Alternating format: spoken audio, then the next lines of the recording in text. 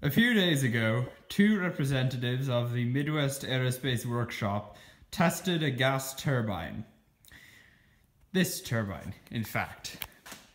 It was not the first test, nor indeed does what you see here represent the beginning of the development process.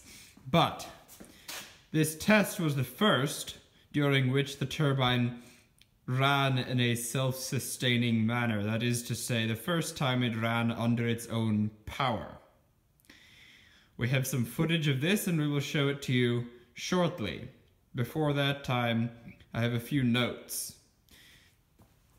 We used the rear end of a shop vac to spin the compressor up, with of course a funnel to speed the air up to the requisite point. In the video you will see at the very last minute we take the air hose away from the compressor, and we know that the turbine is running in a self-sustaining manner when it does not slow down, when in fact it speeds up under its own power, consuming gas.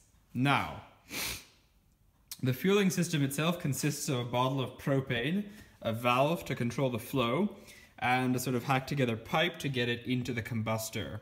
When the gas turbine is running at full power, we tip the bottle upside down so as to draw off liquid propane as opposed to gaseous. The igniter is intended for a barbecue. It consists of a piezoelectric element and a sort of prong thing with a ceramic insert. The oiling is very crude. We simply have the ports here, and then the return line is angled upwards so it retains the oil. It gets very hot, but it, keeps oil in the bearing journals, although it does spit a little bit out the back. Without further ado, we will cut to the running. All right, ready? Ready.